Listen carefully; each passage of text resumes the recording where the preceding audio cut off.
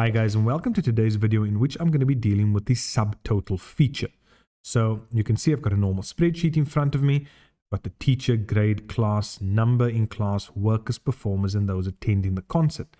And they want me to sort this, right? Use the subtotal feature so that I can see how many learners in each grade were actually workers at the Spring Festival.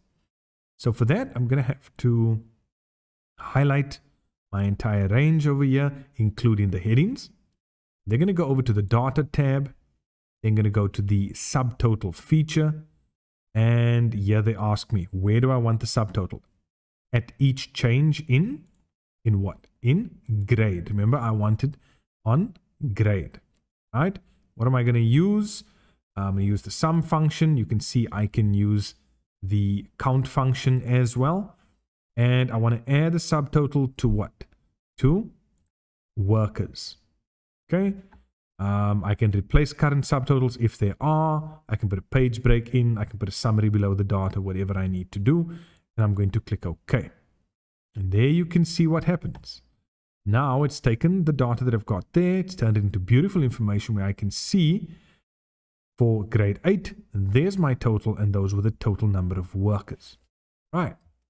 Let's go and do another one. I'm going to highlight that same range. Data, subtotal. This time I want to go via the class.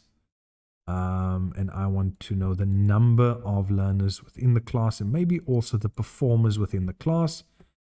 I click OK.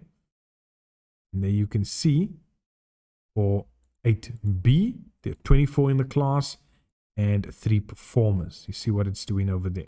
Obviously, each one of these slightly different. So that's how we can use the subtotal feature, and this is what it helps us to do.